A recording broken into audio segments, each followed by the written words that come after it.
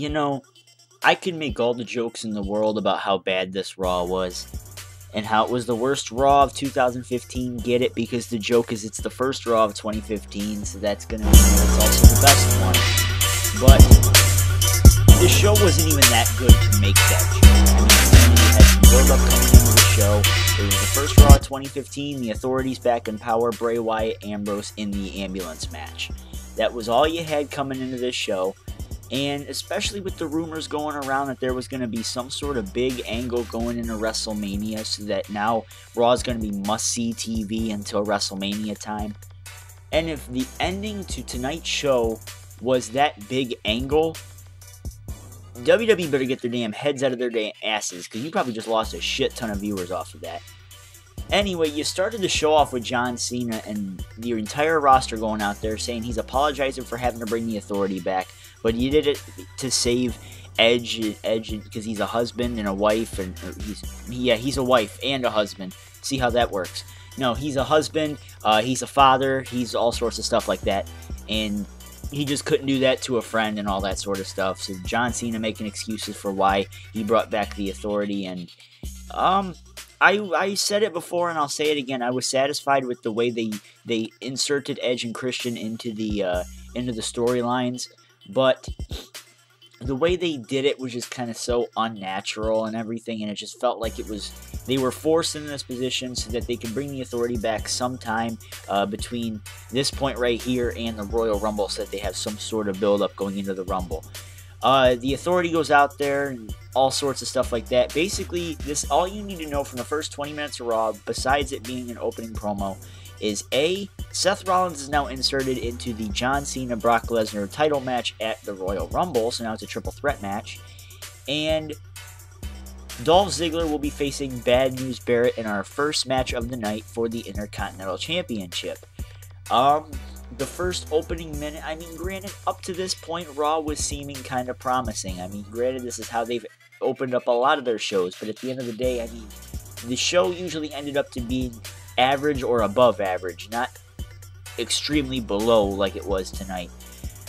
Jerry Lawler's in the hospital with diverticulitis, so now Booker T's taking his place, and God forbid, if you didn't have a reason to mute your TV because of those three, today was probably a good time to dig into that couch cushion and try and find that remote, because god awful this commentary was.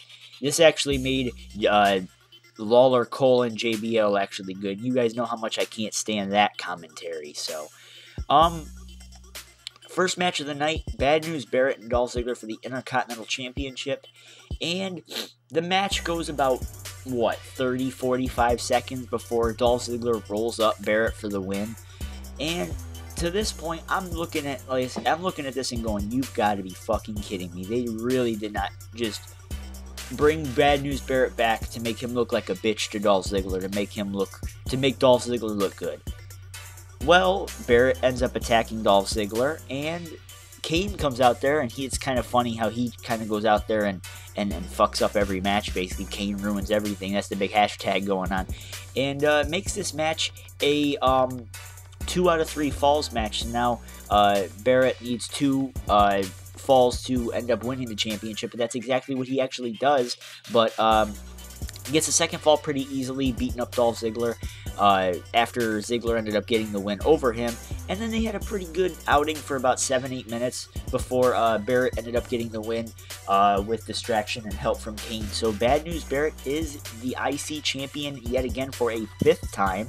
And at this point, I wasn't pleased with the way they did the Dolph Ziggler thing. I felt that was kind of like a tease to kind of piss people who are Barrett fans off, but they did a pretty good job at rebounding it and bringing Bad News Barrett back into it, and he won the championship. So props to Barrett there. By the way, I'm Perry the Entertainer. I'm sorry that I didn't do my intro. I just felt that I had to start talking before I lost my mind, and that might happen sometime in this video. You can follow me on Twitter at the PTE Show, which didn't really matter at all because Twitter today was just awful. I think it went out like 3 different times. I was able to, talk to maybe 3 or 4 of my followers, and I wasn't able to see any of your lovely tweets. and all sorts of shit like that. So I wasn't able to see any of that. And to make matters worse, I felt like a big egotist because all I saw in my, timeline was just my tweets and it wasn't you guys. So that's that. But my New Year's resolution, well, one of my big New Year's resolutions when it comes to YouTube, I want to stop being so, sprinkle frosting on everything and try and make a good case for something that's not, you know what I mean? Like that for Raw tonight, it was god awful. I mean, but the first hour was promising. That's not, that's about as much as I can say about that. More build up to the ambulance match, which I'll talk about in just a few minutes here. The Ascension beat up 2 local jobbers. This was fucking pathetic. It was retarded, but it was good exposure for the Ascension. They cut a promo right before that saying basically we're not the Road Warriors or we're not Demolition, which are the 2 big names being thrown around with this new thing. But it was just so stupid because they look exactly like it. What are they? They're going to go out on SmackDown and be like, we do not resemble Kratos from God of War. That'll be all. And then they'll beat up fucking the Bunny and Justin Gabriel. Oh, wait, they're the same person. Anyway, Roman Reigns versus The Big Show is up next. And if 2 weeks ago wasn't a big snore fest, this was as well. Nothing happened here. This Roman Reigns wins by disqualification when Big Show just beats the shit out of him with the steps. After the match, Show threw him in the ring and Reigns speared him. They're going to go about it saying that the stairs landed on top of Big Show's head. I don't know why to do that. Maybe to try and do another stairs match with Reigns and Big Show or something. Maybe they're going to do that. They're going to make the steel steps Big Show's signature weapon.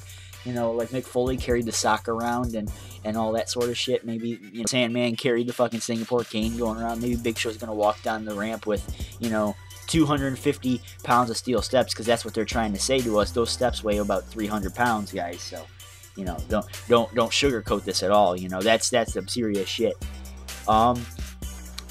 It's just a filler feud for Roman Reigns going into the Rumble. I still think Roman Reigns is going to end up winning the Rumble, but with the addition now of Daniel Bryan, everything's up in the air. So, Nikki Bella versus Natalya was up next.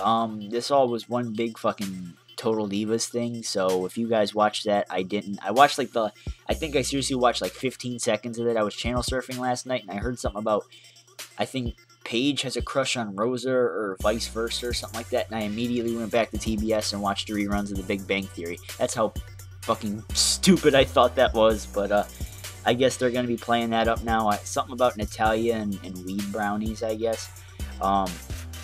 Paige, I guess, turns babyface. I don't know if that's really what happened, but yeah, I really don't know what the hell WWE is doing with the Divas division right now. Seems like AJ Lee played such a big role in the Divas division that it's just, now that she's gone, something's just missing, and maybe it's because WWE didn't really build up a credible babyface to kind of be the secondary to AJ, and now with the rumors going around that Naomi might turn on the Usos or something like that, you really don't know, and it seems like they're really just forcing Natalya in this position, or they're doing the same thing with Paige, and now Paige is, I guess, a babyface now, and I don't know. I really don't know, but maybe that's what they freaking did wrong, is they turned Brie Bella, they turned Brie too early or something, or hell, they turned Brie, period. They didn't go through with the Nikki Brie Divas title match, which is what I thought was going to happen, but eventually didn't. More build up to the ambulance match. Eric Rowan versus Luke Harper. I said it on Twitter, and I'll say it here because, like I said, Twitter was broken. So it seems like they're just going to go through with having Rowan versus Harper 700-800 more times until people are finally sick of it, so that they don't have to do this anymore. So now this isn't really a dream match. Oh, Wyatt family member versus Wyatt family member. Oh, wait a minute. We saw them in the ring 400 times in the year 2015. So why the hell are we going to watch this again? But not that it mattered at all, because J&J Security ended up coming out, and that was the thing. Everyone from Team Cena got some sort of punishment. For example, Dolph Ziggler getting the win over Bad News Barrett eventually was put into a 2 out of 3 falls match, which he did not win.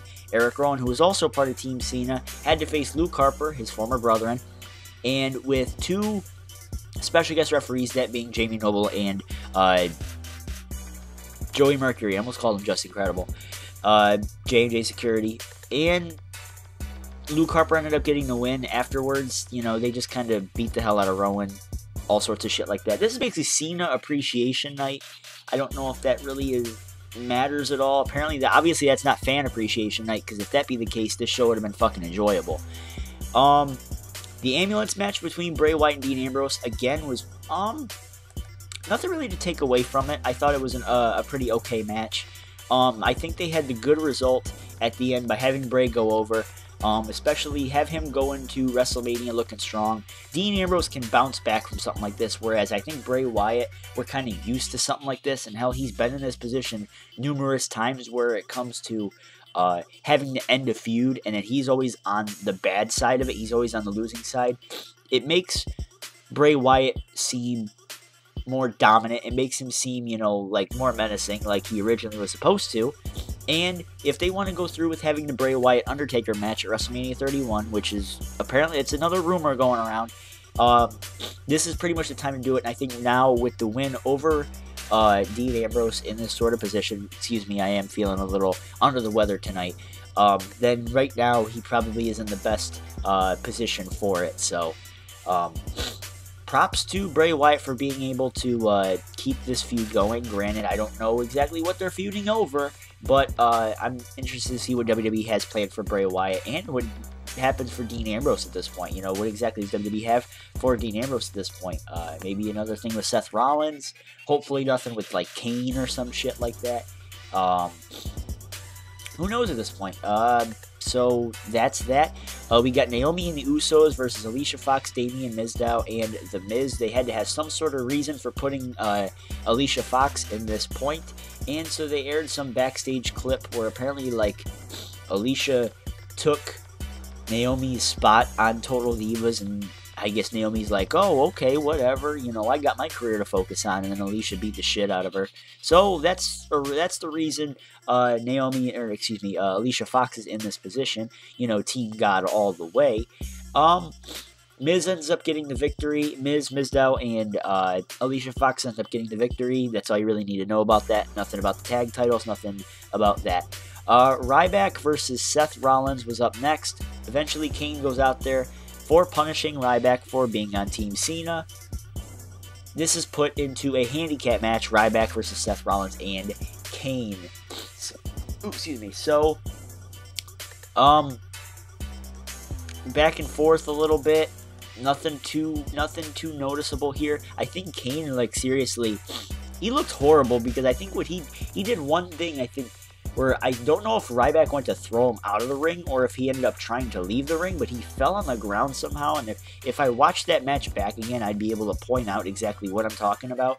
But he just kind of fell on the floor, and it just seemed like, what the hell are you doing, Cade? Like you first you fall over the steel steps when Seth Rollins tried to put Randy Orton through the damn steps, and now here's Cade again acting like a damn buffoon. But it didn't matter because they ended up getting their hands raised in victory. Seth Rollins hitting 2 curb stomps on Cade, for the win, and that was that. The next match, Adam Rose and Big E. Anybody really care about this match? Basically all this match did was start up a feud for the New Day versus Tyson Kidd and Cesaro. They were dressed up as Rosebuds and beat up Big E right before he was about to get the win over Adam Rose.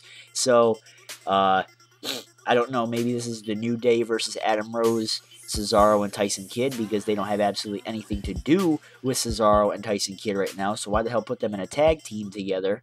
But, I guess it gives the New Day something to do. So that's that. And then the last segment of the night, which almost put me to sleep, but at the same time I was interested. I was on the edge of my seat because I'm expecting what all you guys were. I was expecting Sting to show up and fuck shit up, and that's not what we got. The big angle for WrestleMania. Apparently this is what everyone was so hyped about for tonight. They brought out Ryback, they brought out Rowan, and they brought out Ziggler. And I don't know, this segment was just flat out just stupid. It was, and I'm not trying, like, again, I'm not trying to sugarcoat this. It was just, it came off as fake, and it was just no reason for it. The only real thing that I had to take away from this segment was Ziggler, Ryback, and Rowan now are all fired, and it's because of John Cena. So I don't know if that's the entire storyline for Cena going into WrestleMania, but I'm not interested. Like, unless this has something to do with maybe like a Ziggler Cena thing going in Mania, and then have him finally put Ziggler over at Mania, and then that's how he becomes his big main event star. Other than that, I'm confused to what WWE is trying to say here. Like, are they trying to make Rowan, Ryback, and Ziggler kind of seem like this is all Cena's fault, that I'm now fired, I'm not getting paid, I'm not going to be able to support and feed my family and all that stuff? And it's because of John Cena, and that's the whole thing. Are they going to go having some sort of like 3-on-1 handicap match at Mania? I don't know. I don't know what WWE is having planned for this. No Sting. That was another thing that I had to take away from this. The only mention of Sting in this entire promo was Triple H walking up to Ziggler and saying something like, the only reason you put the final nail in the authority coffin was because the goofball dressed in paint. Sting. That was it. Like, it was like, there's not even a mention of the guy. Like, let's not forget that, yeah, Ziggler did pin Seth Rollins and put you guys away, but who was the guy that stood in the ring with you for almost a minute and a half to 2 minutes and laid you out with a scorpion death drop on your last night? But they're going to go on and punish Dolph Ziggler, and they're going to go punish Ryback, and they're going to go punish Eric Rowan for that. And they're not even going to mention Sting. And he's not going to try calling him out. He's not going to fire him. He's not going to ban him from the arena. And to be honest, that could be a good thing and a bad thing. The good thing, it keeps Sting off TV, so then when he does appear on TV, it's more shock value, and it's like, oh shit, Sting's on TV again. Say what? Let me call up my homeboys. Oh yeah, let's go. Sting, the icon, the vigilante, whatever the fuck we want to call him today. Back on Raw. Holy shit. On TV. I was going to try and rap there. But anyway, that's all I got to say about Raw tonight. I thought it was a piss poor show. I really am not impressed with what WWE has to this point. I'm confused to what WWE is trying to say rather than looking forward to seeing what the hell they're actually going to do.